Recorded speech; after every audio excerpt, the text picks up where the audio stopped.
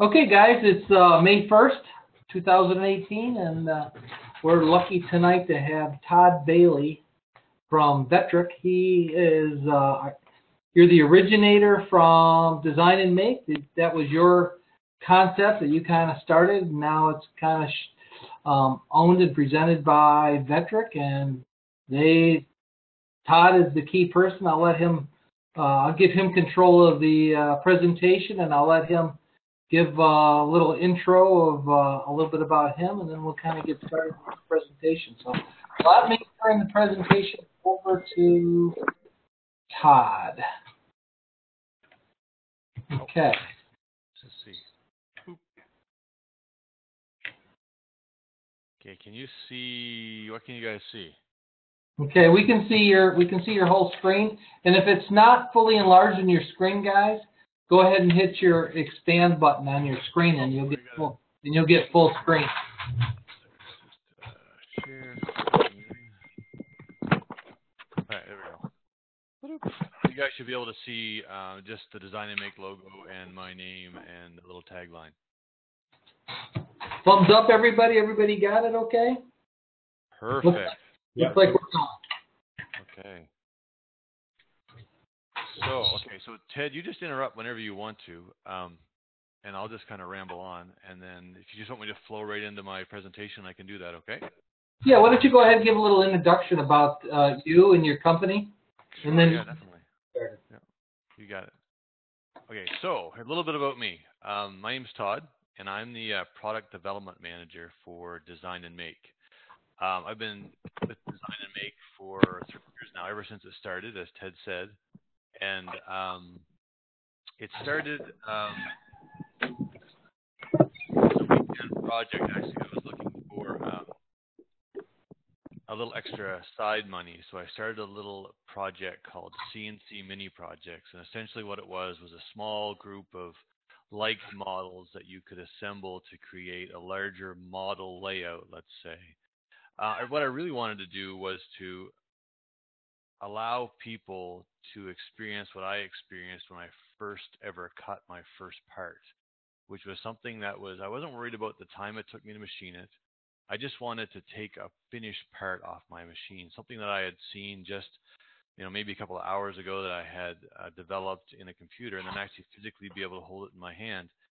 When you do that for the first time, it's a pretty amazing thing. So I was hoping that maybe I could come up with a product that would facilitate for other people. And so I did, and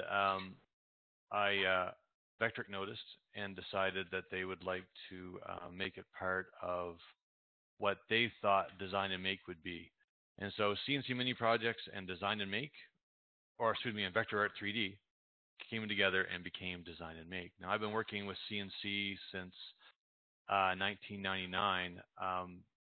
I worked at a local giftware company at the time when they were bringing in a CNC, and they needed somebody to learn it. So I raised my hand, and I was the one picked.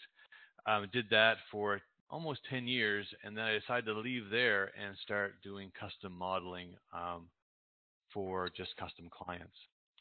Worked out really well. I was really happy with that. So modeling is kind of my forte, hence why I kind of fit well into the Design and Make world.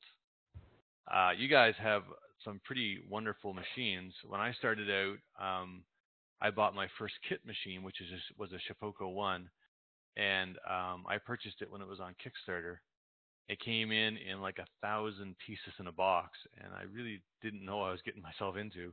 So about 2 weeks later, I ended up having this machine, and it was a great experience overall because, of course, I got to learn how it all worked, how it went together, how I could tweak it if it didn't work well, and so that was great. That I used that for probably 3 years, and then I now use a Craft CNC, and if you know anything about Design and Make, that's the machine that we offer plans for free.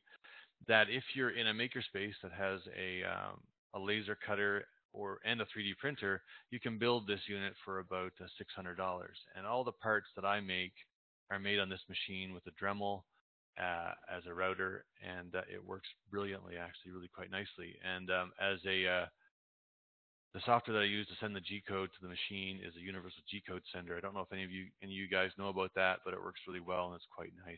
And Let me interrupt you real quick here. Don Bates, who is the guy in the bubble with the headphones on, he is an original founder and partner in the Kalamazoo maker space, and they have over 50 makers there, and I'm sure that information gets him going a little bit. Well, it's amazing when you build a machine from scratch to actually. I know you guys that have built a CNC router parts machine or whatever it is. All the things that you learn and how you can troubleshoot your own machine, and that's a pretty amazing thing. So I'm quite fortunate that the kit that I made my craft CNC from, of course, came from Vectric. It was already pre-cut and pre-printed, and but still, it was things don't always fit exactly like they should. So it was fun to kind of put together. Yeah. So if you actually download the plans for the craft CNC, if you have a laser cutter and a 3D printer, then for about $600 you can have a pretty capable little CNC machine. It's only the actual working envelope is about 7 inches square, which isn't super huge, but to do things like I do, that's the perfect size for testing parts and actually making full things, full projects. So yeah, now I'll get into that a little bit more a little later. So I'm not too sure how many here know about Design and Make. I'm assuming you all have seen a little icon in your software.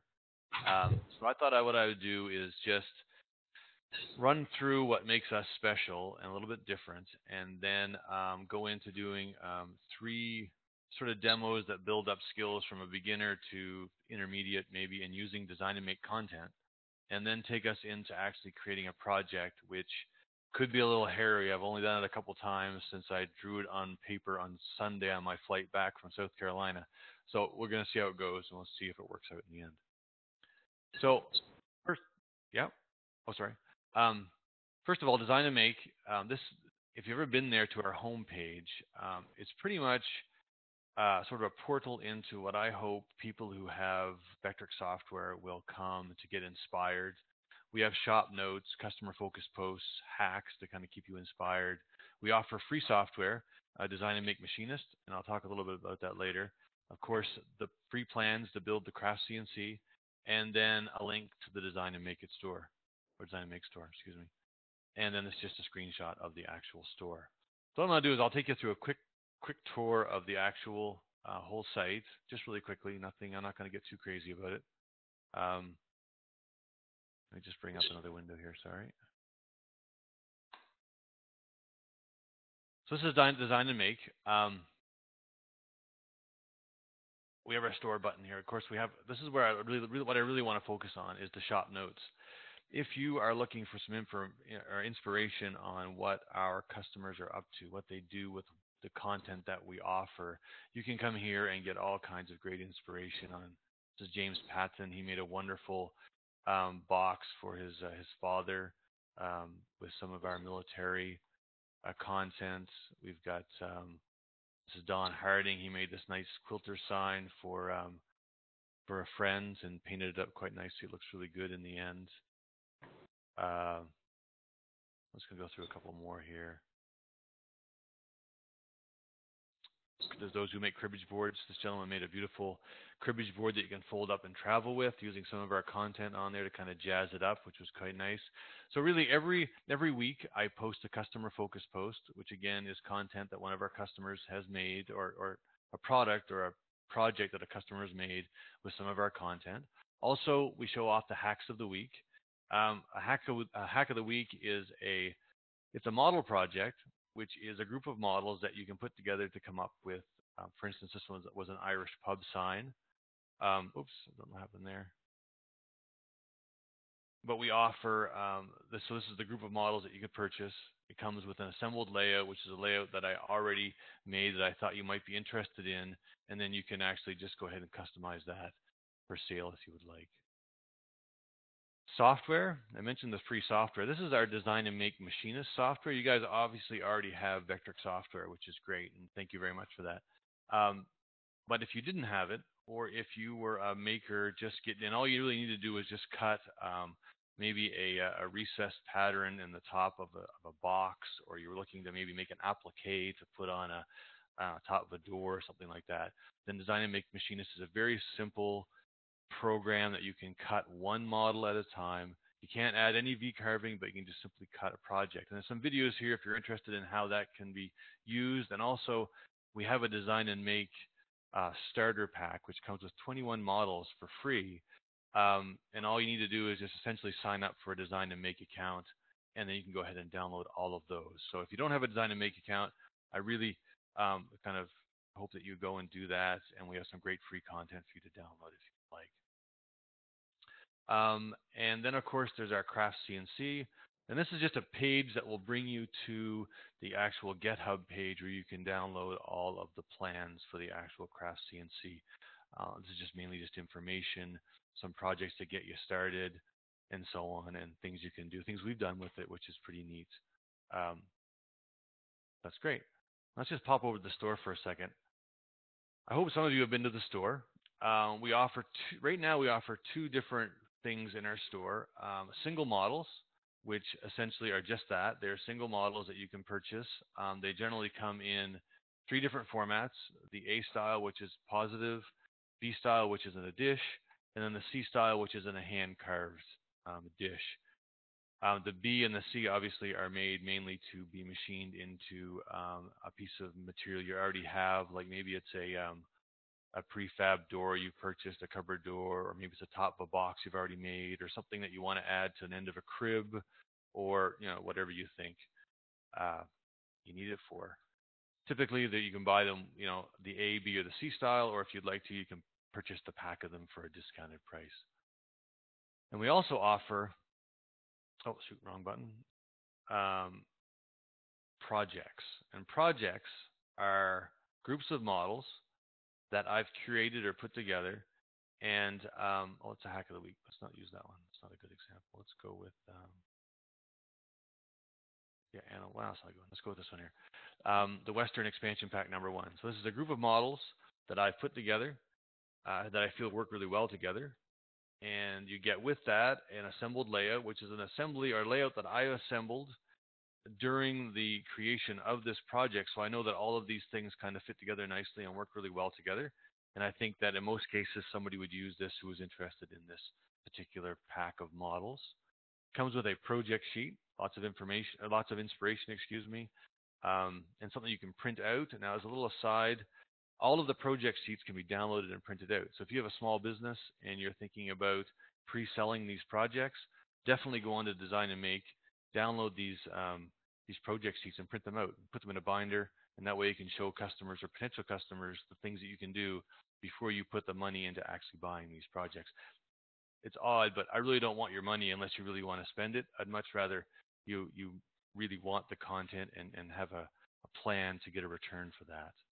And then also on these pages, we have food for thought layouts, just other layouts that you could potentially put together that I've put together, again, during the curation of these projects that I think work really well together, and just want to inspire you to use these things. So that's a Design and Make model pack or a model project. Also in that are hacks of the week. And hacks of the week are kind of an interesting beast. I started these way back when I was doing CNC mini projects, and we're up to 175 of them now. And my idea was that I wanted to inspire people to use content that they already had or had already purchased and mix and match it to make brand new things. So for instance, this one here is a great hack of the week. It's number 155. It's a guide services. I was surfing the web one day, thought, wouldn't it be neat if I could put together a guide services or a fishing camp sign? And so I rummaged through our clip art and found these models. This one, the fishing fly came with one of our fishing projects. The fish was already part of Vector Art 3D, so I just grabbed that. The barrel top came from a wine project, which is kind of a funny place. And this one also came from a wine project.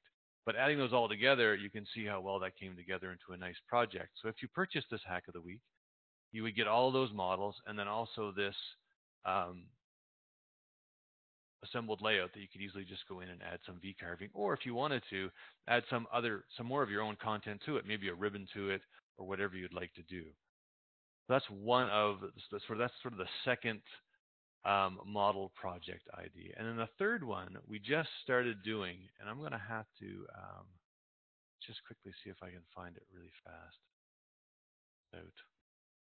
You guys probably know Michael Tyler's free Vectric projects of the month.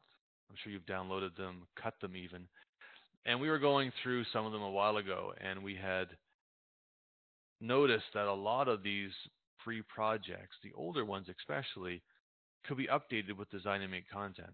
So what we started to do, or what I started to do, was I created this make it your own series of videos. So if you have the Paradise box already, there's a video that will show you how to add some 3D content to the top of it.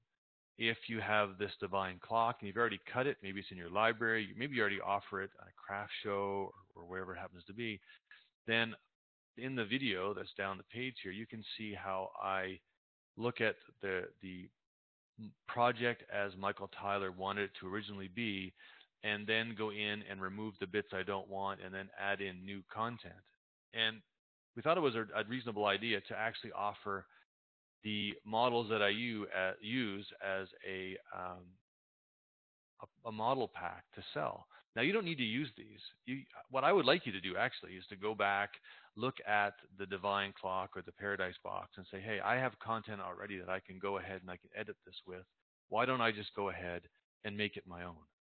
So anyway, so that's the third sort of group of model project that we offer. And that's pretty much all that we have at Design and Make right now. And there's lots more to come now that we can do two-sided machining. And if you guys are familiar with some of the new stuff that's coming in version 9.5, we're heavy into the rotary stuff. So you never know what might be coming as projects for us along the way. So that's kind of exciting.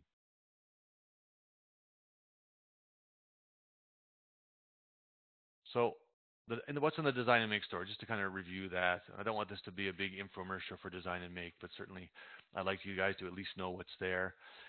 We sell all of our single models in 3 different styles, the A, the B, and the C style. We have model projects, which are just model projects. There's no vectors included in those. There's no tool path. It's just a collection of models, and you need to go ahead and assemble those into what you want and create your own tooling. We have Hacks of the Week. This is one of our best sellers is Hack of the Week number 146, which is this Armed Forces Strong and Free badge or layout. And the assembled layout for this is that exact layout without the V-carving on there, so you can go ahead and add in your own V-carving if you'd like. And then our latest thing is these make it your own model packs to help you kind of dust off those old Michael Tyler projects and give them a new lease on life. And the last thing that we offer at Design and Make, and this is the biggest sort of deal that you can get from us right now, is we offer large collections. So this is a group of model projects that we've collected up along with extra models, and we sell at a discounted price. So things like the Western Scenes collections, the Wildlife Scene collection, there's a Panels collection, there's the Dogs of the World collection, which hopefully we'll have another one of those out soon. And hopefully it's a little teaser for you guys. The next few months we're going to have out the African Wildlife series or collection coming out. So that should be out the next couple months. So I'm going to now, if you have any questions, I don't know if you do or not, you certainly can ask them. No, I'm going to get a drink then. Yeah, I'm going to go into some really, go ahead, Ted. Well, I was just going to ask, your Hacks of the Week, are those sold as a package? I always thought they were just examples of what other people did. No. Originally they were not sold as, they were just a list of models and where I got them from. And then we had people actually start asking for the packs of models or the assembled layout that we had come up with. And we decided that we may as well try and sell them. So the Hacks of the Week all sell for $35 a piece. You generally get 4 to 5 models. You get the assembled layout, and then you get the project sheet that's special for that project. Okay. I wasn't aware of that. Okay. That, and it's only, I think I started doing that back on like 144 or something like that. So the ones previous to that are just like I said, just lists of models. But hopefully at some point I'll get the time to be able to turn those into proper projects. Nice. So you guys have been using Vectric software for a while, so I'm hoping I'm not going to bore you with these few demos that I'm going to do. Hopefully, you'll be able to pick up a few little tidbits along the way. Um, so let's start off with my first one, and this is going to build up from being very basic for the new user to something a little bit more just for the medium guy or people that that are just sort of tinkering around with 3D content. So the first little demo I'm going to do is I'm going to take one single model and the B style model and show you how to essentially just take that and machine it into a piece of wood, piece of material. The piece of material could be the top of a box you already have, could be the end of a workbench, it could be almost anything. But for this little demo, we're just going to make it into a sort of coaster size thing. Now I'm going to show all of these demos I'm going to do in VCarve Desktop. All the tools that I'm going to use are available in Pro and Aspire. And with respect to this particular demo, if you had Design and Make Machinist, then you could do this one as well in it if you wanted to, with a few little tweaks. I'm not going to get into those tweaks with Machinist, but you can do it. Okay, so here we go. I am actually going to go and minimize this, if I can figure out how to do that. And minimize this. Let's go ahead and bring up VCarve Desktop. And I have some cheat sheets here. It's really not a cheat sheet. It's just so that I can keep track of where I'm going. I'm not one to write down numbers and so on. I like to work very organically, like I think most of our users do. I'm not one to type in a bunch of numbers because that just kind of takes away from the whole thing. Let's create a brand new file. And it's going to be a single-sided job, not double-sided. Later on, I'll get into a double-sided job if you guys haven't experienced that. And we're going to go ahead and start this off with a 7x7 piece of material. Again, this doesn't need to be 7x7, but it could be whatever you want it to be. We're going to make the thickness of this is going to be about, I think I have 0.5 of an inch. That's great. Let's put that away now. I don't need that anymore. Okay, and we're going to click OK. I always have my datum set in the center. Of course, you'll need to adjust that based on your comfort with your machine. I'm not sure where you want to start, but I like to start in the middle. Very high resolution, always with all of my projects. I never go any lower than that. And we're click OK. I'm going to go over to my clip art tab, and I've already downloaded the piece of clip art I want to use. And the way that I keep my own personal single models, I don't know if you purchase a design and make project, it's delivered to you as an installer. So when you double click on it, it automatically it takes all of the content that you've purchased and plunks it into your default Vectric clip art library, which is brilliant. Works every time. It's lovely. If you purchase a single model, it doesn't work quite that clean. What happens is it gets downloaded to your downloads folder, and you have to put it someplace where you can find it. What I've done is I've created in my Vectric default clip art library a folder called 01 single models. And every time I download a single model, I drag it into that folder, and then it shows up automatically inside my software. If you're interested in knowing how I do that, you can just fire me off an email, and I can certainly show you step by step how to do that. That's not a big deal. So I'm going to go ahead and bring in this mechanics wrench in hand, which works pretty nice. Now I'm going to do my full layout in the 2D view. Some people like to work fully in the 3D, and I do normally work a lot in the 3D, but I'm going to stick to the 2D just so we can get our layout proper and everything. We're just going to size this to fit my space. That looks great. And then I'm going to draw a simple rectangle around this, nothing too fancy. It really doesn't matter the size of it really in the end. We'll just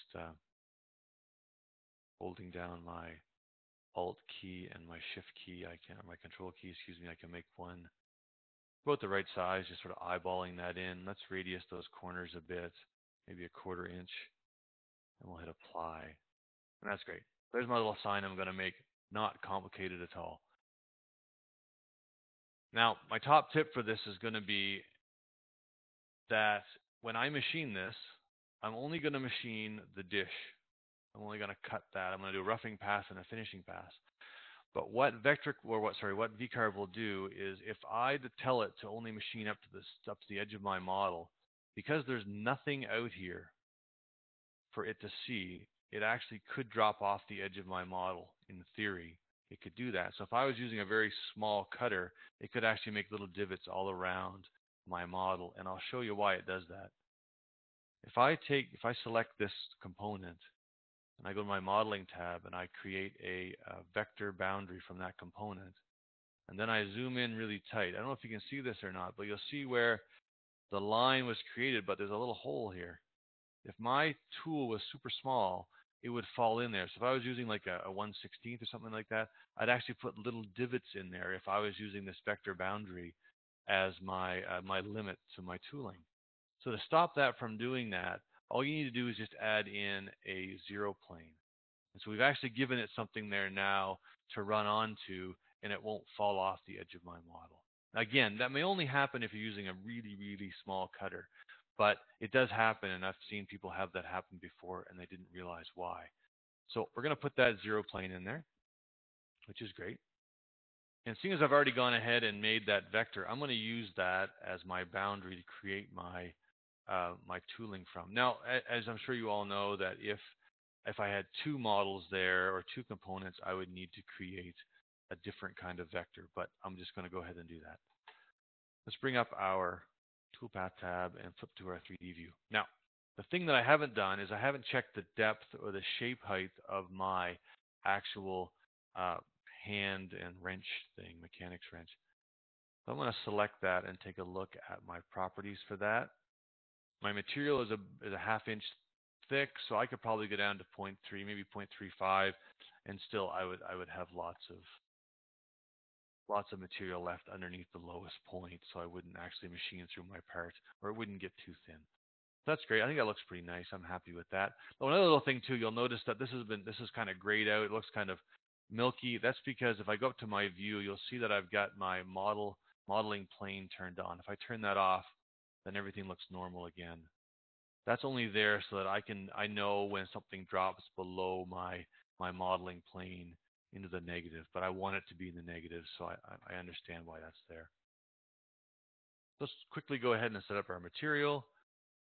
It's a 1/2 inch piece of material. My datum's set to the center. I'm going to zero off the top of my board, which is great.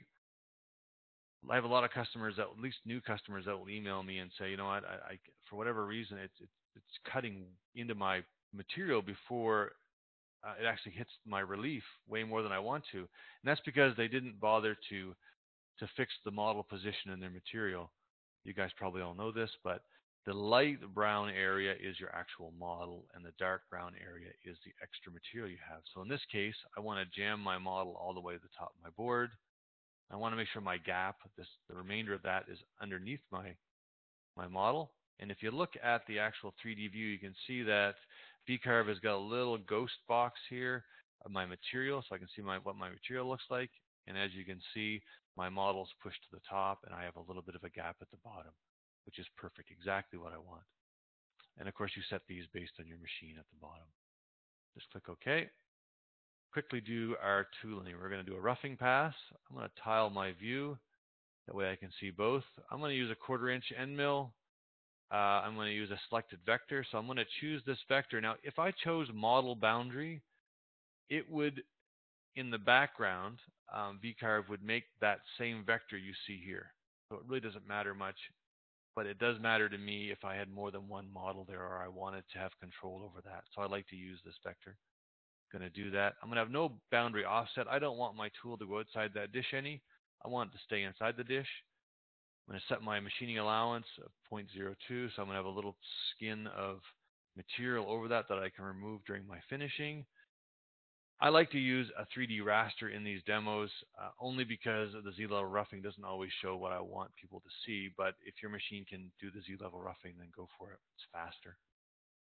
Calculate that. Now, as always, you should preview your tooling across the board when you make it. Save yourself a whole lot of hassle. If it doesn't look right in the software, 100% chance it's not going to look right in your machine. Let's just take a look at that. That's what I was hoping to see. Looks pretty good. Now, one thing I'm not going to show you, and you're gonna notice this, is I'm not optimizing this tooling at all. I'm using the settings that they've got in there. Again, I'm trying to show people how to get their first part off their machine or the second part off their machine successfully. And those people are not worried about whether it takes 20 minutes or 2 hours to cut a part. They just want to cut a part that looks good and they can work with it. Let's just go ahead and do our finishing. I'm going to use a 16th inch ball nose end mill. I didn't have one in my tool library, so I had to do it myself. And actually, you know what? I'm going to change that. Let's go ahead. Let's just try an 8th inch ball nose end mill for the fun of it. Okay. And we are going to use my selected vector. I already have selected, no boundary offset. I'm going to use offset tooling. But offset tooling I like to use when something's round or oval. That way my tooling marks will follow the shape of it, which is always nice. And you don't get it totally cleaned up. It looks like it belongs there. I'm going to use a step over retract, and hopefully you guys have tried that before when you're machining 3D stuff, especially you can only use that in the offset tooling. What happens is when your tool does one, or when your G-code tells your machine to do one circle, normally what it does is it just slides over to the next circle and does the next one over, next one over. Well, that motion of moving to the next circle will actually sometimes leave a little ghost line behind, a little dwell mark there that's left behind as you move across. If you use a step over retract, what will happen is it'll finish the circle, it'll lift up slightly, move over, go back down again, and do the next one. And you don't get that radial line that you see quite often. Let's calculate that. It'll take a second.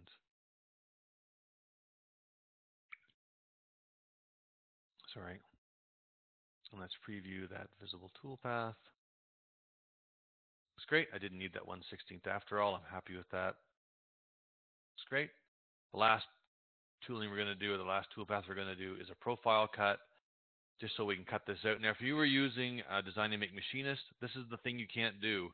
You can tell it to do a cutout pass, but what it will do is, in this case, with this model, it would cut it out in a circle, which isn't really what we're looking for. So if you were using Design and Make Machinist, I would suggest that you actually have a piece of material cut to the right size, or cut it afterwards on one of your other tools, like a chop saw or whatever you have. We're going to use a start depth of 0, cut depth of 0.5. We're going to use an end mill. That's all good. So we're going to cut outside of our line. Perfect. We're not going to bother with a separate last pass. We'll add in some quick tabs. On my machine, I don't use tabs. It's the Craft CNC. Double-sided tape works brilliantly. Don't need to worry about this at all, but I'm going to add in tabs in this case. Add in 4 tabs. Add those tabs.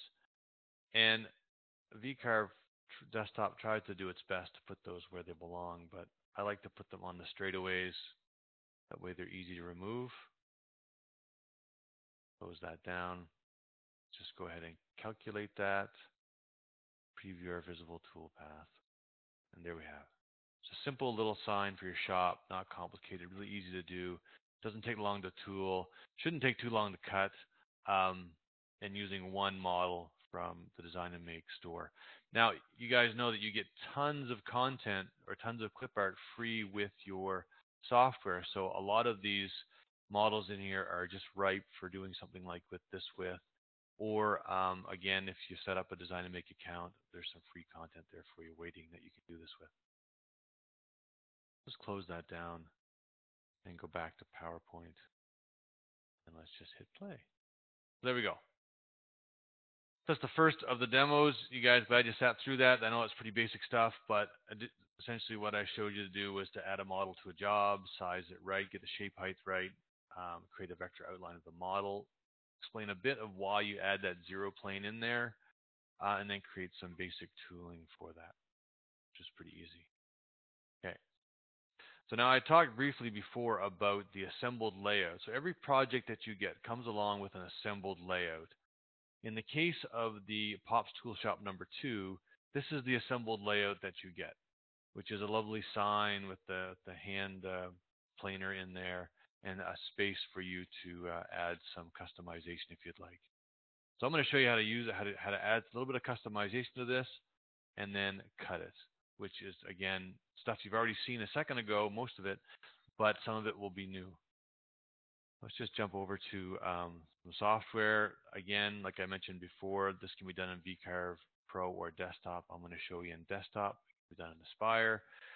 And the V-carving can't be done in Machinist, although you can cut this sign in Machinist or Design and Make Machinist, but you couldn't do the V-carving, so you'd have to go back in and have somebody who could paint it on or some other method add that text on there for you.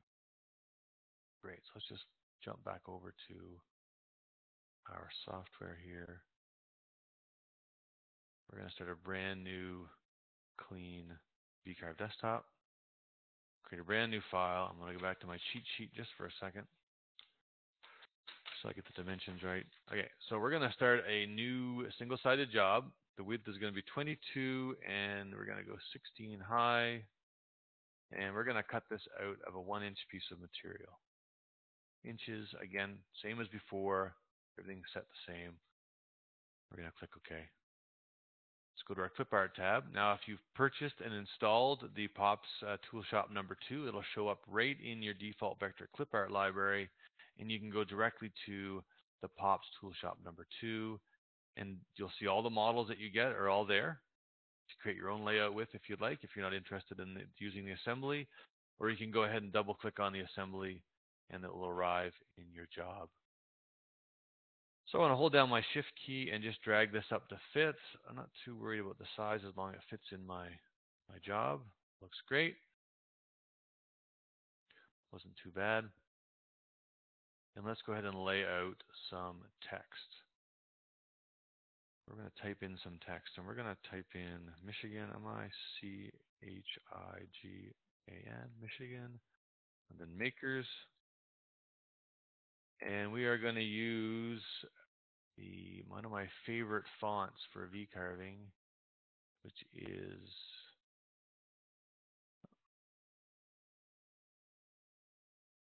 Candera right here.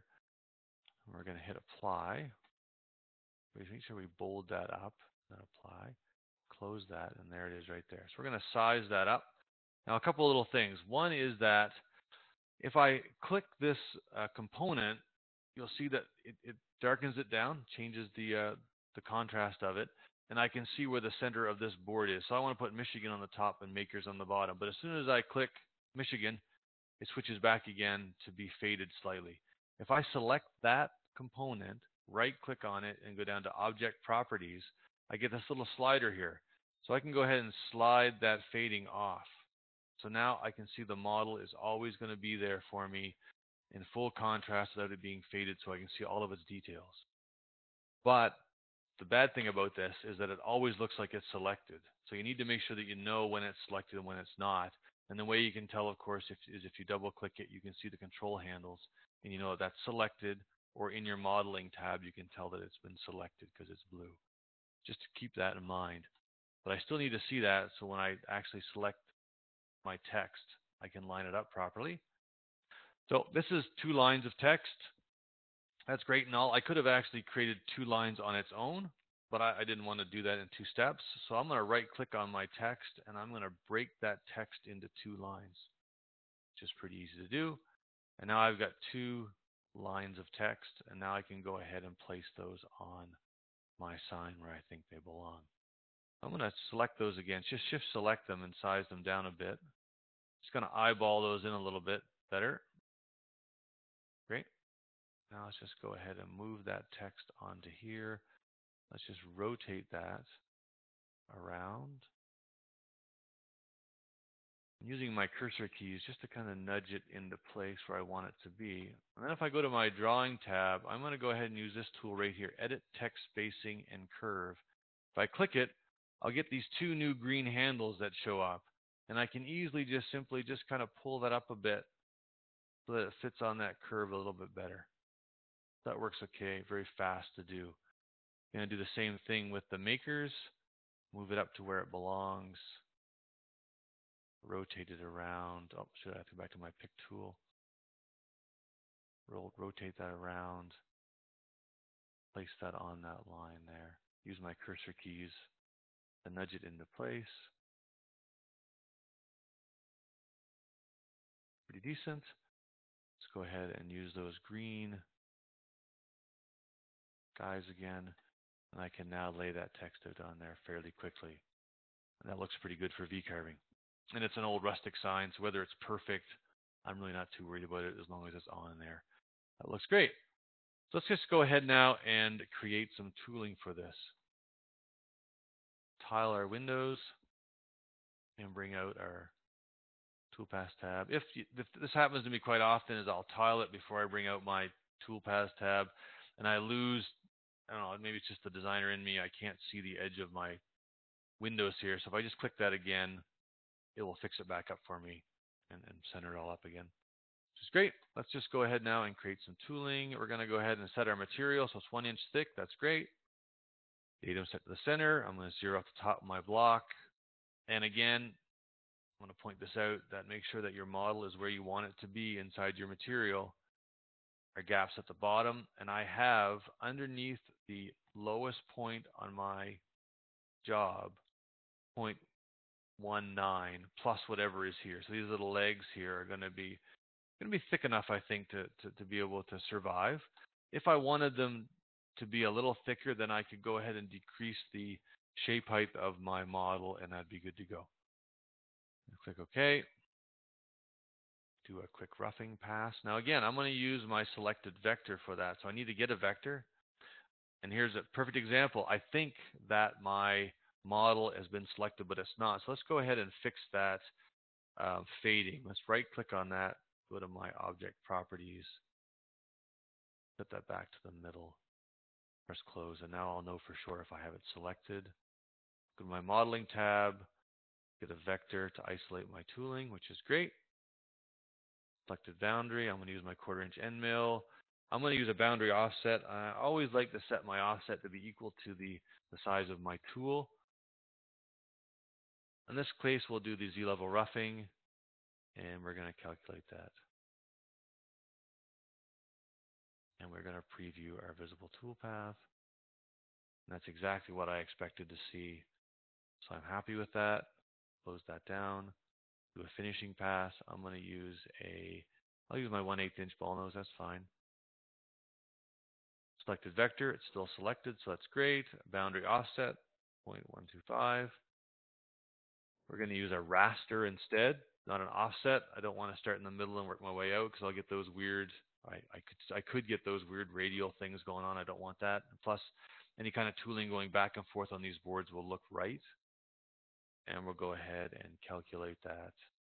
That will take a minute to calculate.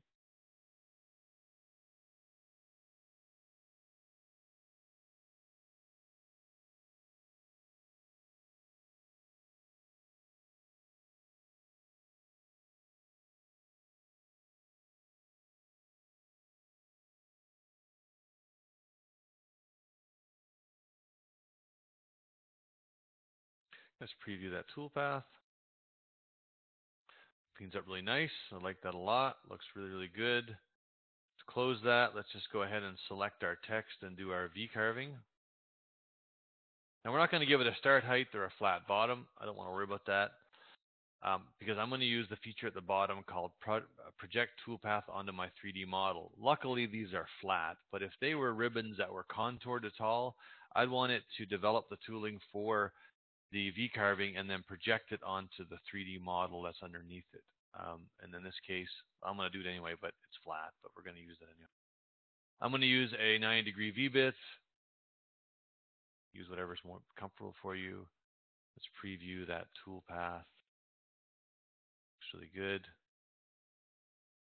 We're going to go ahead and do our profile cut. Now, what we can do here is we can do a little bit of math inside of our actual boxes here to help us figure out the proper combination of start depth and cut depth. Normally, I would have gone, just to make my life a whole lot easier, and changed the shape height of this to be an even number, so this math would be easier. But I didn't do that, so we need to go find out what the actual shape height of this is. We're going to go look at our component properties. It's 0.8061, so we're going to just kind of copy that and close that down. And over here, what we're going to do is we're going to put some numbers in here. So our start depth is going to be at the base of that, because I've cleaned up right down to that board, 1/4 inch width. It's happy. But what I want is to know how deep I need to go. So if I put in 0.75, press minus on my keyboard, my keypad, paste in that number, and then press equals on my keyboard, it will do the math for me in there. Oh, shoot, I did something wrong there. 1 inch. Sorry, I had 1 inch, isn't it? Not that. Minus that equals. There we go. Sorry. So the balance of that is 0.1939, which is a silly number. But those added together will give me the thickness of my material, which is great. So you can do that actually in a lot of the different forms and so on. You can do math right in there, which is really handy if you need to do some quick math. We'll use our end mill that we used before. We're going to cut outside that line. We'll add in some tabs because this would be way big to use double-sided tape to hold down. We'll add in 6 tabs. Should be okay. Add those tabs. Oh shoot, didn't have a vector selected. All right, let's just go get that vector and let's add those tabs again. Add tabs. There we go. And move those to somewhere that's convenient. That's not going to cause me too much grief when I have to cut them off. Over there. One there. This guy's not in a good spot. That's pretty good. Maybe we'll move him down a bit. We'll close that down and we'll calculate that tooling. We'll preview our visible tool path. And there we have the finished sign ready to go. That was pretty quick and easy. Not so bad. Just using the already assembled layout and adding on some V-carving. So that's example number 2. Go back to the PowerPoint for a sec. Press play. Okay, so we use it, just like I said, we use the assembled layout. We added a model to the job. We sized. I didn't size it to the right height that I wanted, and that caused me the problem with having that odd number. But normally I would have taken it and changed it to a nice even number so it would work better. Created a little text for V-carving. We did the vector outline of the model, and then we created some really basic tooling for that. That works out pretty good. And you can see how, your return on investment on this particular project, if you use this sign over and over again, you could use it for all kinds of different jobs. So for $35, it's a pretty good deal in the end. And this one here, we're going to actually develop a layout from scratch. So as I said before, model projects are exactly that. They're a group of models that I think can be used to create a bunch of different layouts. In this case, this is Dad's Garage number 2, and you get this group of models. This is the assembled layout, and then you get this nice project sheet that gives you some other sort of inspiration so that you can, come back to this project over and over again and try different things. So what I'm going to show you how to do is actually recreate this Chops Classic custom sign. Instead of just using the assembled layout and just adding some basic V-carving, which I showed you how to do, and you guys, I'm pretty sure know how to do already, we're going to go ahead and lay this out using some really basic features of the software. Tilt, and then merge in your components. What I like to do when I'm creating these projects is make them so that you only need to use add, subtract, merge, and then tilt and fade. And all the other stuff you can learn later on as time goes on, but that's all you need to kind of get started. Let's just go ahead and do that. This example, again, I'm going to do in VCarve Desktop. It could be in Pro or Aspire, but you cannot do this in Machinist. Machinist can only cut one model at a time. So unless you had a way to purchase the STLs of this project, put them together to create one solid STL, and then bring that into, even then you couldn't do it because Machinist can only open up V3M files, so you're out of luck. So Machinist, this isn't going to work for you guys. But I don't think any of you need to worry about that because you probably don't have Machinist. Let's just go back into VCarve Desktop and let's start this layout. Use my cheat sheet for a second just to get me started. Let's create a brand new file. In this particular case, it's going to be 10 inches by 12 inches, and we're going to use a 3/4 inch piece of material. All this other stuff is the same setup I had before. Nothing's changed. Press OK. Go to my clip art tab. Go and look for my You might want to check your settings again. You said 3/4 inch piece of material. Did I goof up? I did. Look at that. Thank you very much, Ted. That's great. You're paying attention. I did it on purpose, by the way, just to test you. That was all. Good. Okay, so that's perfect. Thank you very much for that. So let's go to my clip art tab, and let's go find Dad's Garage number 2. So here we have all of our models have all been installed correctly because I ran the installer and everything's happy. I'm going to start out with our garage sign, and I don't have any of these dimensions written down, so we're just going to wing this. So I'm going to size this up.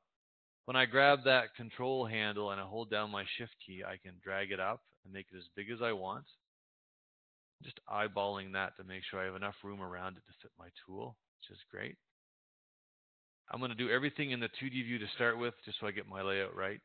Double click on my car, and I'm just going to grab you and pull you down to here. I've got a picture of it beside me, just so I can kind of get the size right. I don't have the numbers, just eyeballing it in there. That's great. Just curious, you know what kind of car that is? No, I have no idea. Vintage. I think I stuck. The one thing I try not to do is make things exact. I don't want to try, and when I modeled that, I didn't want to be too exact to any model. Yeah, that looks great. Keep going. Just a generic one. Spring in a tire. I'm going to position the tire where I want it to be. Scale that down. Put that in there. Just kind of nudge that up a little bit and over a bit. I want it to hang over the edge of my thing there. That looks perfect. And let's bring in the garage sign, and we're going to put it down here at the bottom, size it down, so we can put a year maybe in there that I started my garage. That's all we need to start with. Now, I haven't looked at the 3D view yet, so let's have a peek at that. And I have a feeling it's going to be a mess, and it's a mess. So we're going to go ahead now and work through how I would fix this whole look here. I'm not going to worry about how thick this gets. I just want it to look right, make sure all the elements work together well. And then I'll go ahead and group it all together, and then change the shape height of the group to get it the right thickness to fit in my material. So right now, this is totally just making sure everything works. And my rule of thumb is that I want to get the most bang for my buck out of my material thickness. So it's like the eagle on your coins or whatever, your American coins, that everything fits in that really small relief. But if you went and scaled that up, then as you scale it up, things get kind of weird. But they wanted to get the most relief they could in that really small space. And that's what I want to do. I want to make sure I get enough detail in that small space that I can. So the first thing I want to work on is this wheel. If I can get it positioned correctly, then I can move everything up to where it needs to be. So as everybody knows, I think here, there's a couple different ways that we can go ahead and change the properties of this component. We can either use the spanner over here. If I click this, any of these settings here pertain to, they work in the 2D view. Of course, they'll adjust my 3D view, but I can't go and select tilt and drop my anchor points in the 3D view from this dialog box. It won't let me. I have to do it in the 2D view. I prefer to do this right in the 3D view. So if I select this component, there's an extra little blue handle down here at the bottom. If I select that, it's going to bring up my floating properties dialog for this component. And what I change here will affect what is done in the 3D view. It affects both, but mostly the 3D view is where I'm going to be working. Let's just go ahead and tilt this wheel. If I click the tilt button, what it's going to ask me to do when I hit the set button is to drop in 2 anchor points. One anchor point, nothing's going to happen. And the other anchor point, I'm going to add a virtual wedge underneath my wheel, and it's going to slowly tilt it up. So I want to slowly tilt that up until it peaks up over top of this ridge here on this frame I have. I guess it's called the garage sign. So we'll just start off by adding in some numbers. 1%. Is that going to do it? No. Let's go with 5%. Is that going to work? Oh, we're getting there. Let's go with 8%. pretty close. It's still kind of peeking into my tire a bit. Let's just go all the way to 9. Oh, I think I want to need 10. You can see where if you zoom in on these models, there's little green areas that show up, and that's where your model is still inside of another model. It's merged in. It's sharing that space with another component. Let's just change this to 10. And I'm almost pretty happy with that. A little bit at the bottom here, that's not quite right. I could try like 0.5. Most people wouldn't notice that if I cut it. And when I turn it up on its edge, one thing I do want to make sure is that there's enough definition here so when my tool comes along, it actually has to go up a little bit so that I get a little step there. So when I finish thing this, I'll be able to, it'll keep some stain in there or stuff like that. It'll make it better. I'm really happy with that. Now I need to go ahead and fix my car. My car is now still merged in with my tire. So if I double click on that, you'll see that the information in the floating properties dialog has changed to match my car. I'm happy with the shape height right now. I just want to bump it up, give it more of a base to kind of push it through so that this green stuff isn't showing anymore. Let's just start off with 0.2 of an inch. That looks pretty good. That was a total fluke, by the way. And you can see that where the fender is, it raises up above my wheel a bit. That all looks really good. So I'm just going to stay with that the way it is. That looks great. But I also want to make sure that, like I said before, I'm getting the best bang out of my material thickness. So right now, the proudest part of this layout is this tire. I may as well make the front of this car as high as that tire is, so I'm going to get that extra detail in there. It just makes sense to me. Why waste it? And why waste that wood that I want to shave off there? There might be a reason, but I'm not going to worry about that right now.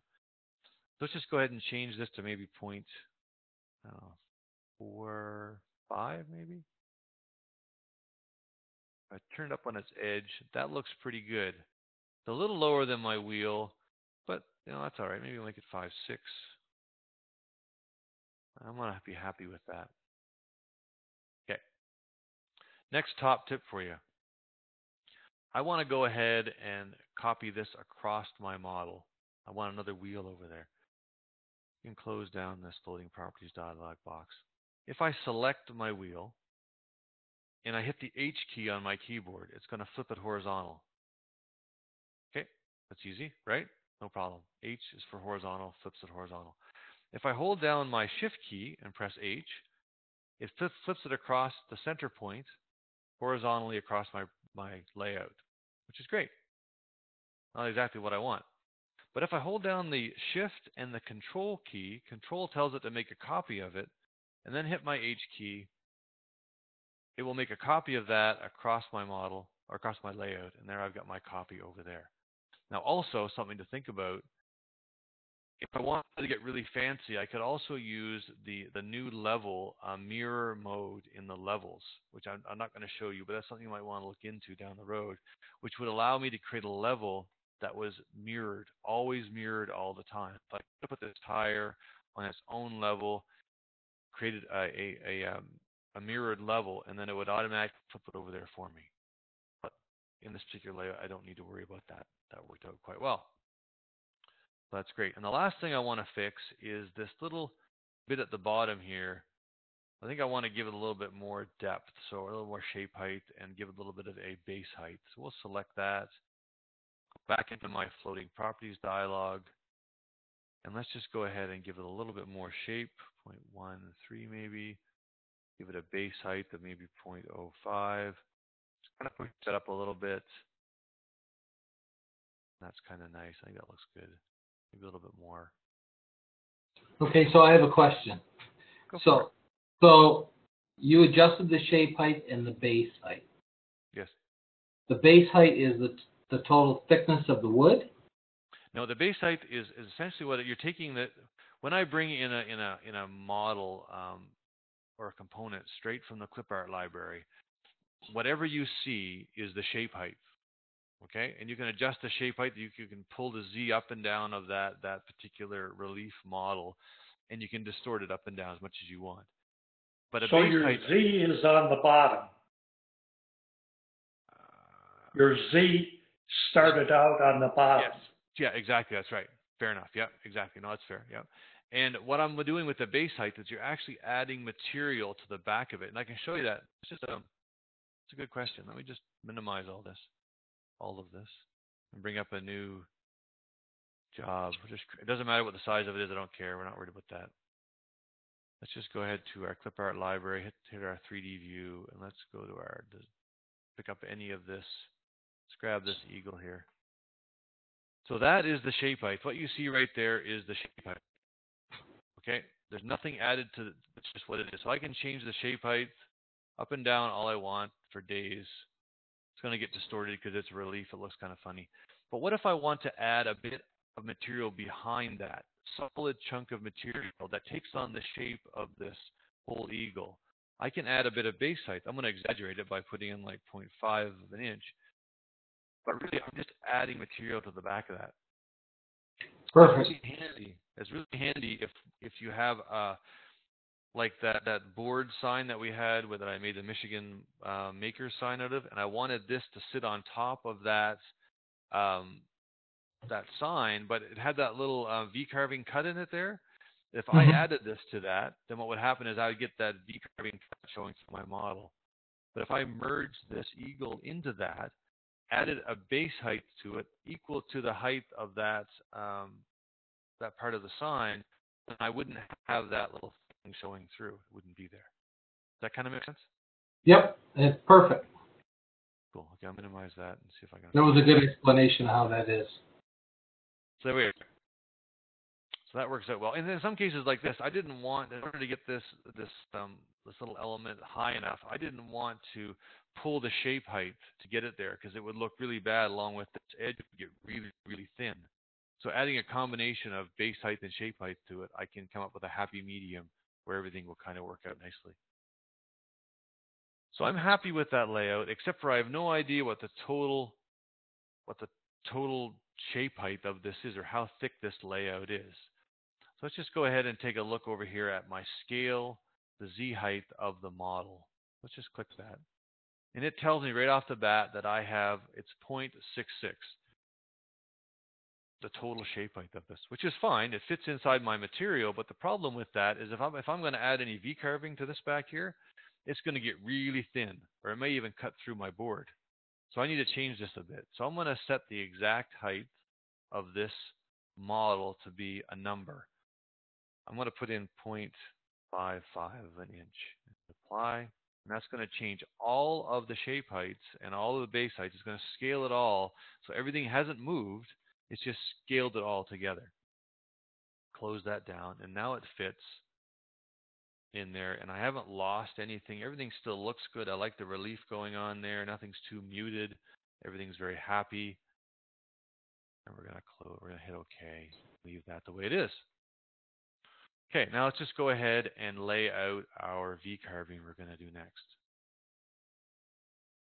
I'm just going to go ahead and just focus on the 2D view, press F on my keyboard to focus in on that job. So that's F on the keyboard. Go to my drawing tab, and I'm going to take a little drink, sorry. Okay, let's lay out some text. Go to my text tool, and we're going to type in chops, classic, customs. Perfect. And we're going to choose a font. I'm going to choose a nice blocky font. And the one I chose was going to be Humus 77, whatever. And we're going to hit bold and apply. That looks great. Let's close that. And I'm going to select that text, and using my cursor keys, I'm just going to nudge it up into place. Scale that up a bit. And again, I'm going to break this up into its lines of text. I'm going to take this top bit, and I'm going to size it up to be just about like that. Nudge it up a little bit. I want the C and the S to be a little bigger. I want it to kind of give a little bit more oomph to it. Let's right click on that. We're going to convert that to curves. Then I can grab the C and the S together. Just scale those up a little bit. Then I'm going to nudge those back into place where they belong. First going horizontally, making sure that my spacing is still kind of correct. Then shift selecting both of those and nudging them down. Looks pretty good. Now, because of the nature of this font and the way the words are, I need to kind of do a little bit more messing around here. Holding down my shift key, I'm going to grab both of those, scale it down a little bit, nudge this guy up. Let's grab all that text, bring it down, right click, and let's group that all up. And I'm pretty happy with that. Looks pretty decent, I think. Next thing we're going to do is I'm going to add a little bit of text down here to this little circle, and I think that Chops must have started his shop back in 1975. Hit apply, close that. Again, using my cursor keys, I'm just going to nudge it down, scale that up. There we have it. I think that looks pretty nice. I'm happy with that text layout. Let's go ahead and make some tooling. Let's go ahead and give us a split view. Yeah, let's click it again. Let's pin this down and click that again so it fixes that little weirdness I don't like. And let's start. So I know that I'm already going to want to use a vector outline to cut this out with for a profile cut. So let's just go ahead and get that to start with. So we're going to select all the components that make up the outside border of this layout. Holding down my shift key, I've got this back piece already selected. Grab this wheel, grab this other wheel, go to my modeling tab, and then create a vector boundary around selected components. So now I have this purple vector that I'm happy with, that I can cut around. Everything's going to be happy. Start off with our material. Let's make sure that we've got this working fine. So the thickness is 0.75. Everything looks great. I'm going to double check this, my favorite little spot here to look at. Make sure my gap is below the model. So this will tell me too that I have about 0.2, almost a quarter inch of material behind the lowest spot of this job. And I know that that's going to be in this area here. So I'm hoping that my V-carving won't poke through that or won't hurt the job any. If it does, I may either need to back it or I might need to use a flat bottom to my V-carving to stop that from happening. And all this is fine. Let's just click OK. Start off with our roughing. There's a quarter inch end mill. It's the same stuff you saw me do before. Nothing's going to change. Everything looks great. We're going to calculate that. Preview that visible toolpath. And that looks perfect. So what I expected to have happen. Looks nice. Let's close that. Do our finishing pass. We are going to use the 1/8 inch ball nose end mill again. And selected vector. We're going to use a raster. All the same. Let's calculate that up. I have like one set of tools that I like to use, so I don't know if you guys have the same or not, but I've got a pretty standard set of tools for doing 3D stuff with. The collet on my machine is only an 1/8 inch collet, so you guys probably are in better shape for tools than I am. Let's preview that. I think that looks really nice. I'm really happy with that. Cleaned up quite nice. Let's close that. Next thing we're going to do is going to be our V-carving. Let's select the V-carving here.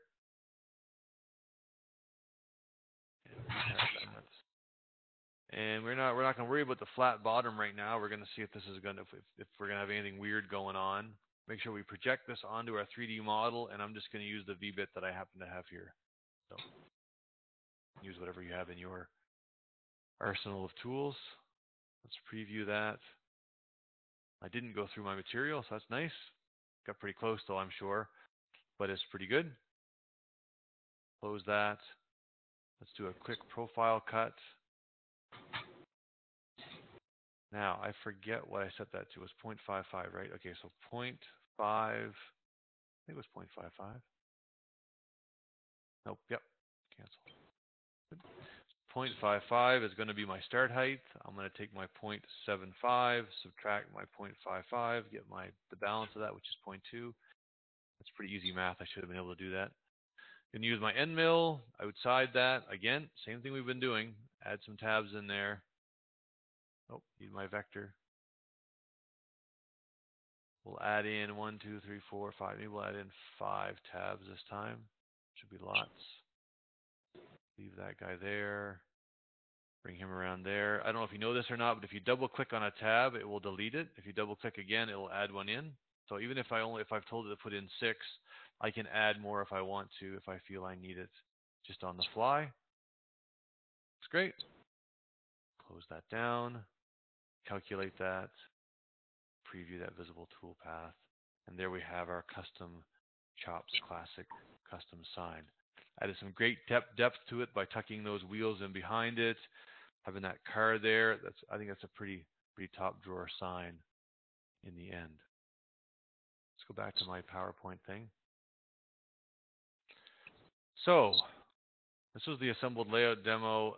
This is what we ended up with in the end. Pretty easy to do. We created the layout. We adjusted it to fit in our material. And really, when we created that layout, we just used the simple tilt feature to get everything to work out nicely. We did that little demo about the shape height, which was great, and the base height. Created some vector outlines, did some tooling, and that was perfect. Now, don't stop there with that particular project. That particular project has tons of legs to it. If you click it, this is one of the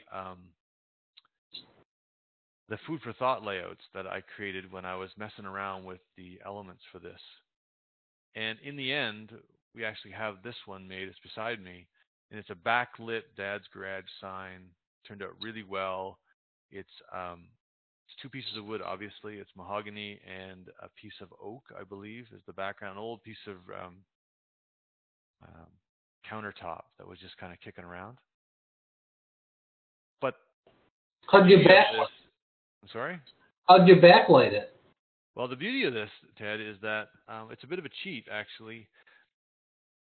If you were watching, or not as you were watching, but as you were seeing these go through, the project that I did with the Michigan Makers sign, the tooling for that wasn't very optimized at all. There was lots of flat areas that we definitely could have used a pocket for. We could have cleaned that all up and made it way faster than what it was just doing basic 3D tooling. In this case, what we decided to do was not to use this model for the background. We actually recreated the model, and you actually showed this earlier tonight when you showed the edge treatment. This is just a V-carve bit. Mm-hmm. So we used a simple V-carve bit, pocketed out the center, drew some new vectors over top of this model. We didn't use the model, and we cut that back out super fast. There's a pocket in here that follows the shape of the Dad's Garage, but doesn't go the full depth of this recess here. So there's a bit of a shelf that this sits on. And in behind that, there's a gap. And so I fed the lights through the back of it and just hot glued them to the back of the car. And there's a couple rare earth magnets that hold it in place in case I had to replace the LED lights back there that I bought from the local dollar store. So this was super cheap to make. Like, that was all repurposed wood and then a string of dollar store LED lights. And the effect is brilliant. It looks really good in the end. Yeah, it does look nice. And believe it or not, it took 2 hours to cut that from start to finish, and it's almost 2 feet wide. Actually, I can show you. It's right here. I forgot. Some of you guys will be able to see this, but some won't be able to. So that's it right here. Turn it on. There it is. Oh, yeah. So, yeah, it turned out really nice. There's a bit of a gap. I can't see it. There's a gap underneath there. Oh, yeah. Well. But yeah, so that's that. So don't let these projects they do look simple at first, but as you kind of look at the potential of them, there is lots of potential in these projects as you look at them. Mm-hmm. So that's kind of the basic thing to use these model projects on their own, with the exception if you wanted to make that backlit sign, you'd be making some of your own vectors and so on. And one thing I wanted to do for you guys was to leave you with something that you could make on your own if you wanted to. So what we're going to do is, when I was younger, we had on the table a peg game. We called it High Q. I don't know if you guys know what that is, High Q. I think that actually, Ted, you had mentioned they're at the Cracker Barrel or something like that in the U.S. somewhere. Yeah, they have on the Cracker Barrel. They have those golf pegs. They're just golf tees, and it's like triangle and you jump the peg holes. Exactly. So we loved this when I was growing up. It was great. And so I decided to create this back in 2013 for my family, and we love it still. And it sits here on my shelf. We use it on occasion now, not as often as we used to. But I wanted to make one that we could use. It had a 3D element to it, and use some traditional woodworking, not CNC the whole thing. I wanted to kind of have some fun in my shop, my tiny shop at night. And so that's what I was going to play a video in a second, so I'm not going to talk during the video because I think that might break up.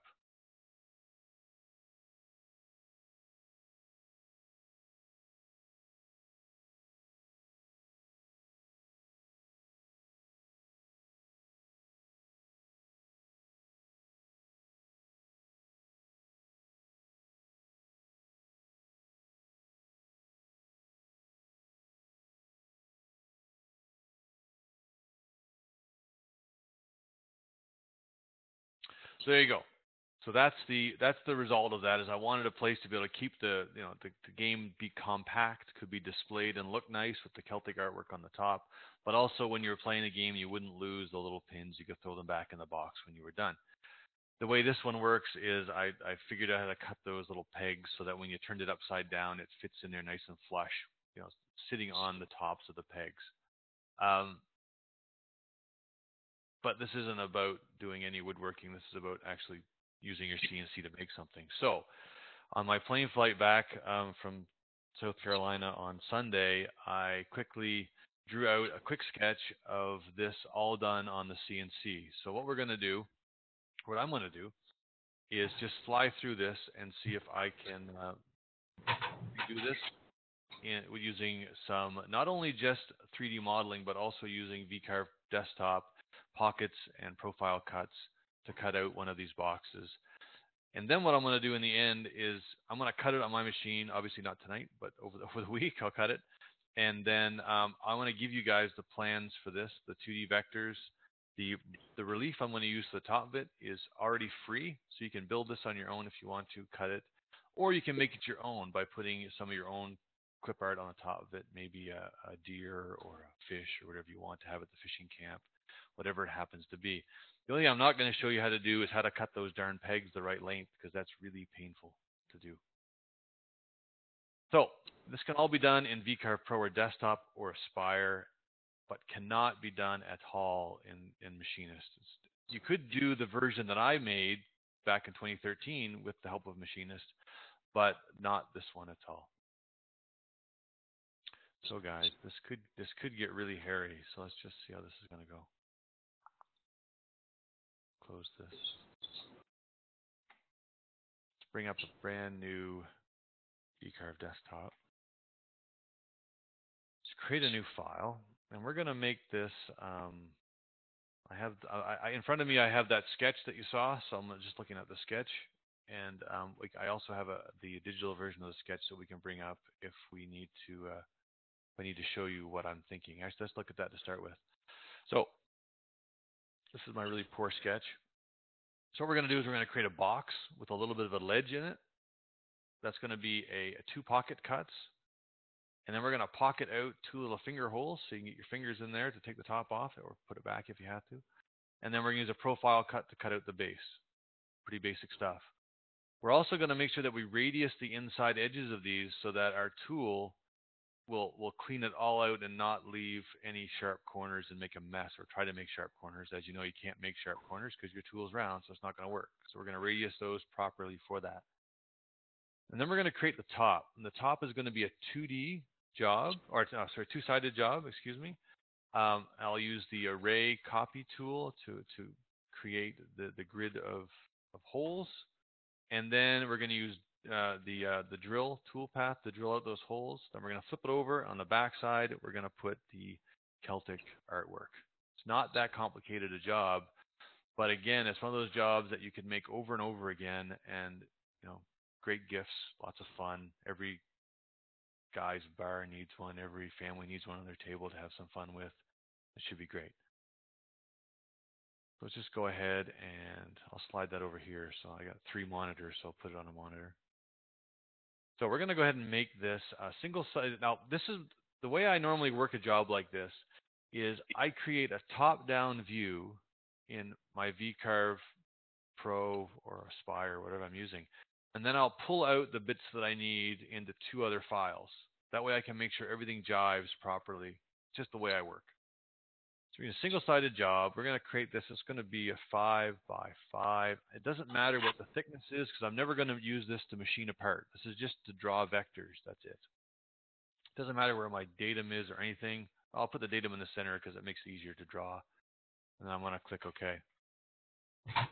So the first thing I want to do is create that grid of peg holes. So we're going to draw first little circle, and it's going to be in the. Somebody's use a little dialogue here. It's going to be in the center of my job, and I'm going to make the diameter of it a 1/4 inch plus a little, because what I had to do with my pins before is I had to actually sand them down so they fit nice. So I thought if I made the holes a little bigger, I might not have that problem. So I'll make them slightly bigger than the 1/4 inch dowel I'm going to use for these. And we're going to go ahead and create that one. We're going to close that. We've got one of those guys already there. Let's select that. And let's go over here and we're going to use our array copy tool. Click that. And it automatically grabs the size of my selected object and puts it in my object size spot for me. That makes it easy. I know that with my handy drawing I have here, I need 7 rows and 7 columns. And then I'm going to delete out the ones in the corner I don't need. Let's just go ahead and create 7 by 7. And I'm going to put a gap between each of these to be a 1/4 inch, about the diameter of my actual dowel that I'm going to use for my pin. And we're going to group those together because I want to move them all at once, so I may as well just group them up. Do that. Close that down. Let's select that, and we're going to drag it to the center of our job. And there we have our array of holes. Okay, we're going to right-click on that, and we're going to ungroup those because we want to delete some of them.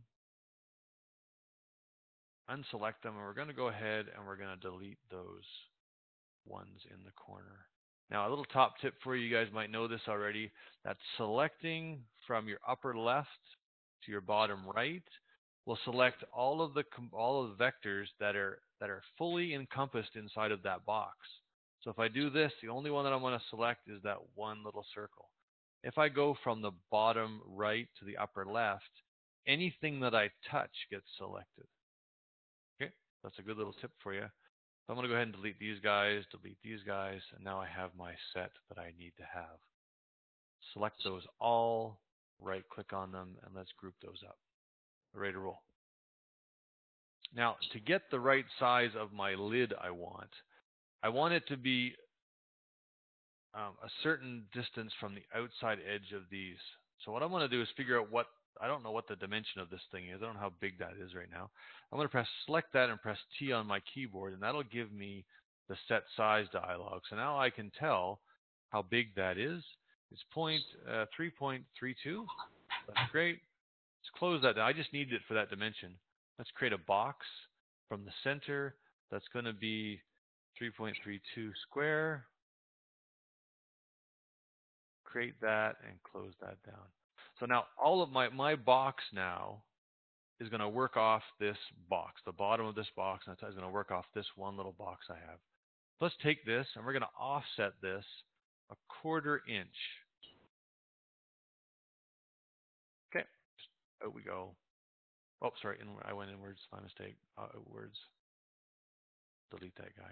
Perfect. Okay. And we delete this guy. We're done with him too. Don't need him anymore. We're done. I'm going to grab this outside vector and I'm going to go ahead and fillet the corners of that. And I'm going to fillet the corners of that, the radius of my tool, so that way I don't need to worry about it leaving any crap behind. It's actually going to do what it needs to do, get all the material out of there. Let's radius that 1/4 inch, a normal fillet. And if I hover over top of the corners of this box, I can just fillet those real quick. So I'm very safe now when I go ahead and cut those. It's not going to be a problem at all. Close that down. Now that's great. So what I'm now going to do is, this is the size of my top, but I want the hole that's in the top of my bottom to be slightly bigger than that so that I don't have to jam it in there. Now, of course, I'm probably going to find out that when I sand this down, it's going to get small anyway. But in this case, I'm going to design it into it where I might in the end not, but we'll have to see when I cut it what happens. So let's offset that outwards 0.02 of an inch. That way I'm ensured that I can actually fit this back in the top of my box. So now we're starting to build the actual box, the bottom of this thing. So to make life easier for all of us, I'm going to go ahead and do some layer organizing here. So I'm going to create a new layer, and I'm going to call this new layer base. And we're going to give it a color of, let's go with orange. And we're going to go ahead and take this outline here, right-click on that, and move that to the layer called base. And now it's orange. So now I can keep track of my vectors and where everything is. Let's take this line, and I'm going to go ahead and offset this out, the thickness of the upper lip of my box. So what I'm doing is essentially, defining this lip right here.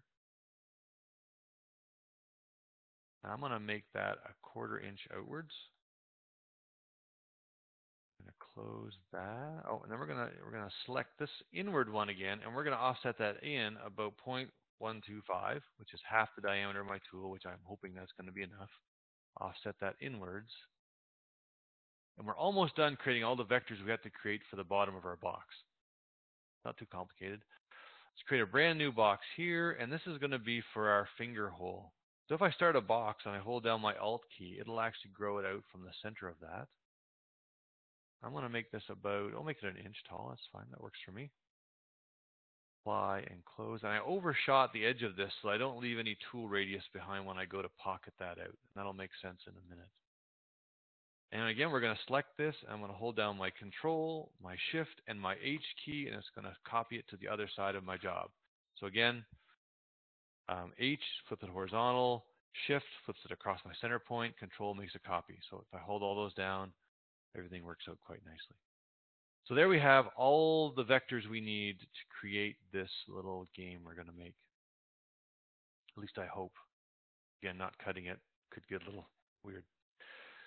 So we're going to go ahead and select all the vectors for the base. So we can do that by just dropping this down, and we're going to hide the layer 1, which is the top of our lid, and we have just our base vectors. And I'm going to copy those.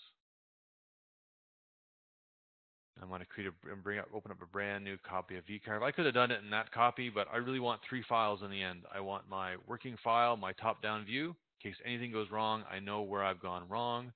I want my my box or my base file, and I also want my top file. So I've got 3 files. I can always go back and fix things if I need to, which is great. So let's create a new file. This one here is going to be 5 by 5 again, and I'm going to make the thickness of my material 0.125. In order to get that, I'm going to need to glue up some stock to make it happen, but that's okay. I figure that's a pretty good number to go with. I'm going to zero off my material surface, start in the center like I always do, and we're going to use the very high resolution. Okay. Let's paste that in there.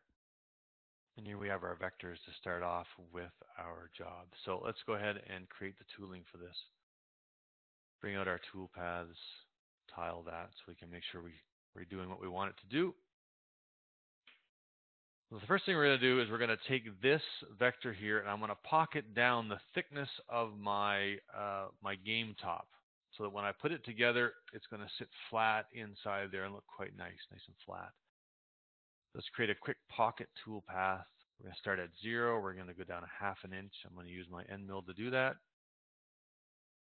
We're going to do an offset, so it's going to start from the middle and work its way out. Depending on what you're comfortable with, you might want to do a raster. And we're going to go ahead and calculate that. Let's preview that. And there we have our first layer. It's going to be our lip is going to be right here on the edge of that. That's great. Close that down. Let's go ahead and select our second one. So now we're actually going to pocket the middle of our game, where we're going to throw our pegs in when we're done with them. pocket tooling. We're going to start at 0.5 this time, and we're going to go down another 0.5. Because what I'm going to do is when I actually make the holes for my pegs, I'm going to go in 1/4 inch, and I'm going to hang my peg out 1/2 inch. So that's going to end up giving me a peg length of 3/4 of an inch. Figured that was a good round number. Use an end mill. It's going to take 4 passes. All this is fine. Let's just go ahead and calculate that. Let's preview the visible toolpath.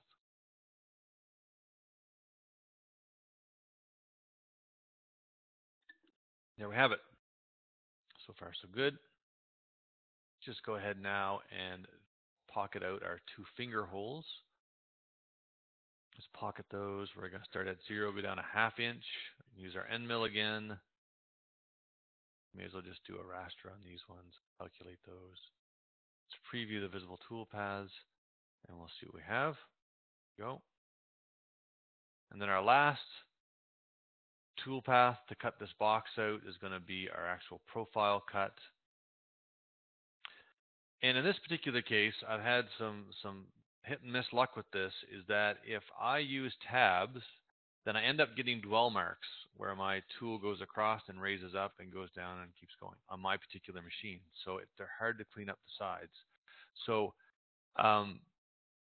and dwell marks, for those that people don't know, is when your tool stays in one spot too long and ends up cutting away at something you don't want it to.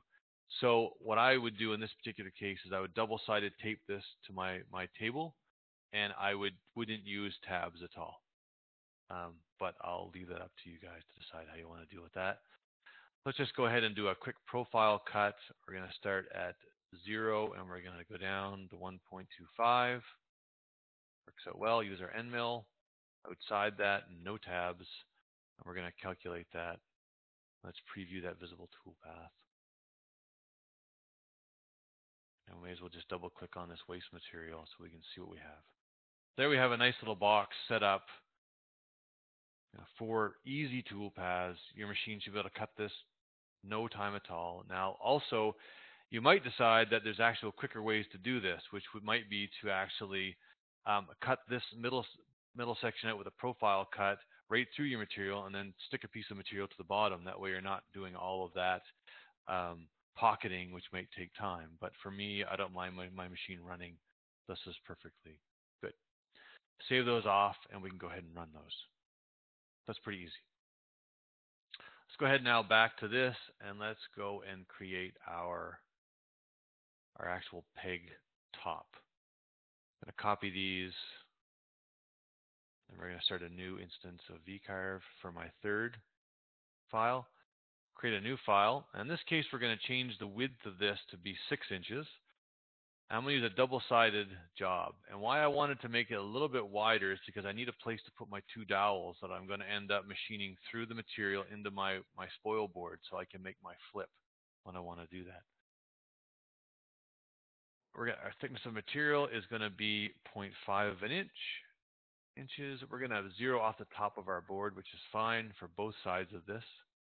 And we're going to flip left to right. It doesn't matter so much in this case, but we're going to flip it left to right.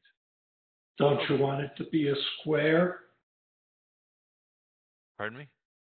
Don't you want it to be a square? Yes, I do. Yes. Height, Y needs to be 6. No, it doesn't need to be, because actually I want it to be longer than it is taller. It doesn't matter. Sorry. No, it's no problem. No, it's all right. And the reason why I want that is I need that extra material, because if not, when I put those 2 extra dowels in there, those dowel holes, it will encroach in on my actual lid, and it cuts funny. I'll actually cut the tops off my dowels. I only know that because I wanted to test this flip before I talked to you guys, and I did run it in a square 5x5 box, and it didn't work. And also something to remember about vCarve Pro, Aspire, and Desktop is they all work on the same rendering engine, and it's a pixel-based rendering engine. So if you have extra space that you're not going to use, you're wasting pixels. And so when I put a 3D relief on this, I want to have the pixel density of my project to be as much as I can have, so I get the most detail I can out of the relief that I put in there. And in this particular case, if I made it 6 by 6, I'd be losing 2 inches, or no, sorry, an inch, a half inch on top, half inch on the top, half inch on the bottom of pixels that will never get used. And so I may as well keep everything as dense as I can so I get a really good carving out of that. And if you're a professional modeler like I am with making relief models, pixel density is important, much like when you're taking a photo and you're scanning it into your computer, DPI is really important. So it's the same sort of deal. So in this case, but thank you for pointing that out to me because it easily could have been an error. And that's all good. So we'll flip it top to bottom. That's great. And we're going to always make sure, because I'm actually going to use a bas relief model on this, I want to have the highest resolution I can have. And click OK. Let's paste that in. And there we have it. And we're good to go. So this is going to be the top of my box. I'm going to machine this first. And then I'm going to flip it over and put my relief on the other side. So we're going to create a circle because I need to create the dowel holes for this. And I'm going to use a 1/4 inch dowel, and I want them to be tight. So I'm going to make it a 1/4 inch. If I have to modify my dowel, I will, but I'm not going to worry about that. Let's create that. And I have right here, although it's hidden in there now, a dowel here. It's great. So I'm going to move it out to the side. And I'm going to go Control Shift and H again, copy it to the other side. So what I'm going to do is the first operation I'm going to do is I'm going to drill those dowel holes through. Then I'm going to do the rest of my drill holes. I'm going to pick it up, put my dowels in the side, flip it over, and push it back into my wasteboard. So that way I know it's been flipped properly and it's on the right, or I guess I'm doing front to back, same deal. I know it's going to be lined up perfectly. So now, just to finish the design, we may as well do all the design work at once. We're going to go ahead and work on our other side of this project.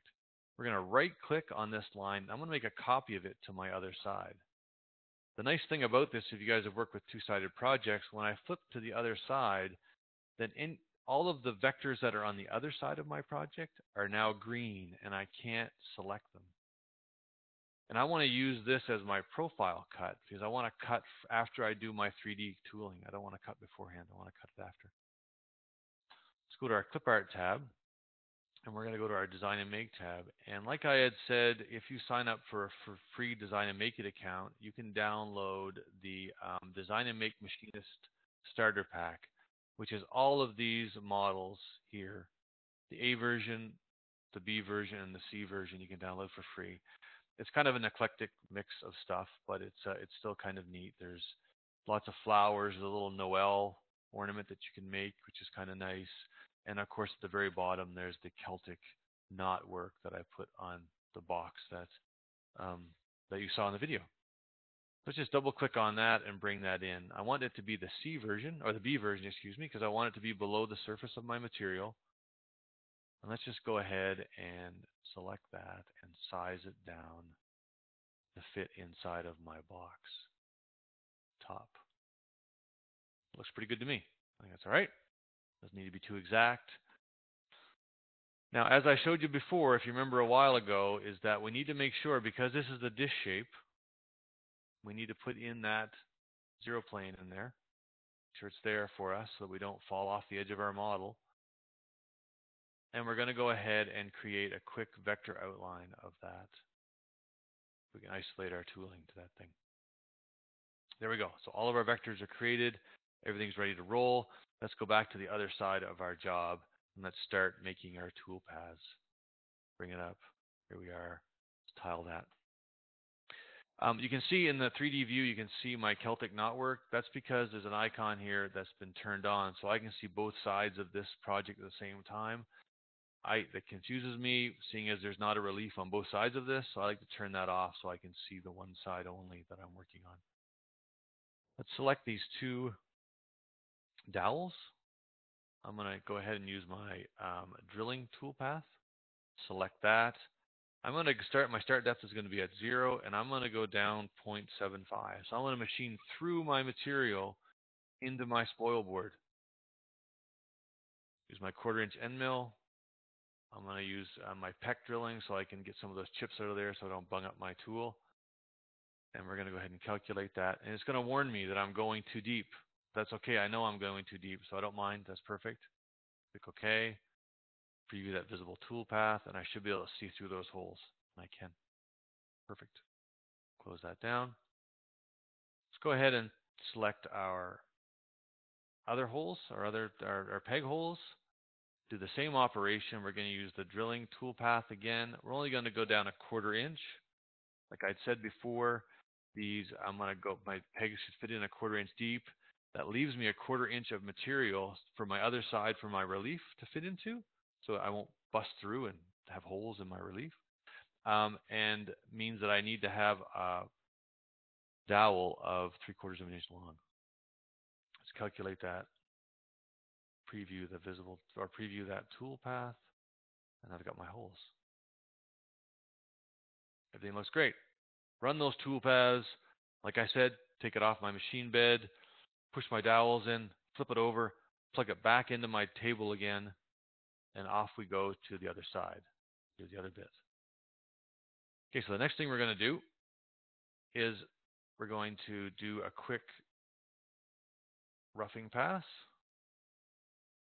Use this vector. We're going to use 1/4 inch end mill.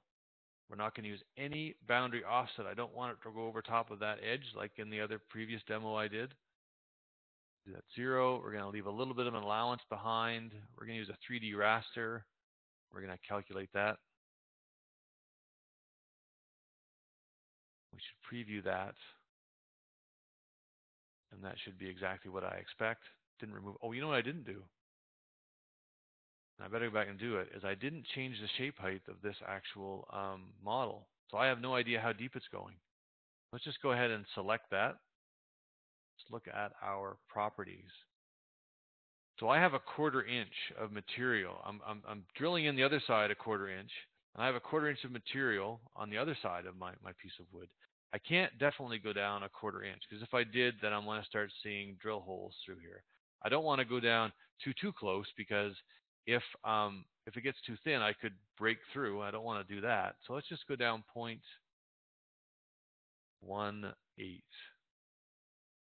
And what that'll do is it gives me more relief. Again, getting the best bang for my buck out of the material that I have. We'll close that. And let's just go ahead and redo that roughing pass again.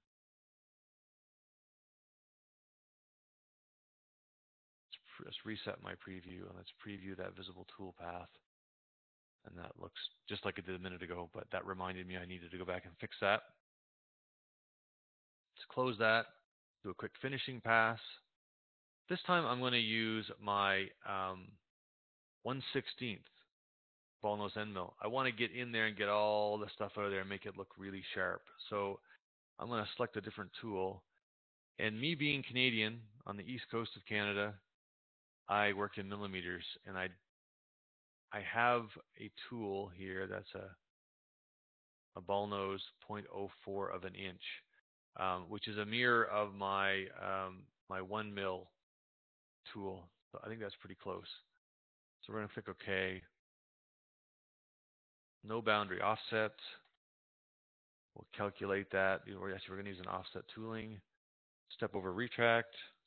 Like I said before, we're going to use that. Calculate that up. Although it's a teeny tiny tool, it's going to take a little time to do it, but I don't mind doing that because my end result is going to be beautiful in the end. So let's take a look, and we're going to preview that visible tool path. Cleans up nicely, like really nice. Really quite happy with that. Let's go ahead and do our last piece of tooling, which is going to be this guy right here. We're going to do a profile cut. So we're going to cut our part out. I'm using, like we know, I'm zeroing off the top of my material. So what I could do is I could put double-sided tape on this before I stick it over and jam it down, so I wouldn't need to use tabs. But in this case, I'm going to use tabs just because. I'm going to change it up. We're going to go with the profile cut. Start depth is going to be 0. We're going to go down the full half. If you have my spoil board on my machine is plastic. I really don't want to go down very often and hit it if I can avoid it. So I do sometimes will put down a piece of material on top of that as a spoil board, an extra spoil board. So some people would overshoot this by like 0.1 or 2 so that you can go right through. But I'm not going to. I'll leave it at a half. Use my end mill outside that. I'm going to use some tabs. Edit my tabs. I'm going to add in 4 tabs. Add those tabs again. vCarve tries to make a good decision on where it wants to put those. But I'm going to change it up. Close. And let's just go ahead and calculate that. Preview my visible toolpath. And there we have the other side of this. Now, to be sure that everything's jiving before I run this, I want to make sure that both sides are happy. Right now, if I turn this over, there's no holes on the other side, so I don't know if this is happy. I can go ahead and preview all sides. Let's reset my preview, and let's preview all of my tooling on both sides of this. And now I'll flip this over. Everything shows up. I know I haven't cut through my relief on the other side, and everything looks pretty nice. Super happy with that. That's good. So that's the third file. Let's go back to my PowerPoint for a sec. Press play on that. So what I'm going to do, like I said before, is I'm actually going to cut this on my machine and then provide Ted or you guys all with the actual 2D tooling for this. So you'll be able to cut it yourself if you want to, once I verify everything's happy. I would love it if you cut it. I'd love it even more if you would take it and add your own spin on it, add your own relief to it, add some V-carving, make it special to you, maybe even put some V-carving in the bottom of the box. I don't know, make the bottom of the box double-sided so you can put a name on the bottom or put another piece of relief on the bottom of your box. I'm not really sure, but whatever you do, I'd love to see that. So I want to give that to you guys. It will be ultimately released on the Design to Make site, but probably not for months. So you'll have it way before then. You can fiddle around with it and play with it. And don't forget that the Celtic knot that I used is free. So go ahead and use that, or use content that you already have or that you make on your own. That would be great. If you do use it, make sure you share it. I would really, really like to see it. So put it on the Vectric user forum, or put it on Facebook, and just make sure you tag Design and Make It in it, or put it in your Michigan CNC Facebook page, and just tag me in it, Todd Bailey, and I'll see it. And we'll either share it maybe if you'd like me to, or give you credit, or whatever it happens to you. But I would love to see it. The bottom line is I'd just love to see you guys use it. And, thanks. I know you guys are all seasoned users of vCarve, so you probably didn't get much from that. You guys have been around for a while. But if you picked up 1 or 2 little tips, that's great. I really appreciate it. Well, I can't hear you, Ted. Your sound is shut off there. I said I picked up a half a dozen tips. I think you did a really excellent job, and we appreciate you taking the time to out of your evening to volunteer to give us some insight on Design and Make and this project. And like Todd said, when we get the files, I'll share them with everybody, and you'll get a chance. And I hope that if you don't have a CNC or you want to get together with somebody and have a shop visit, we can. We can do that too. Great, perfect, excellent.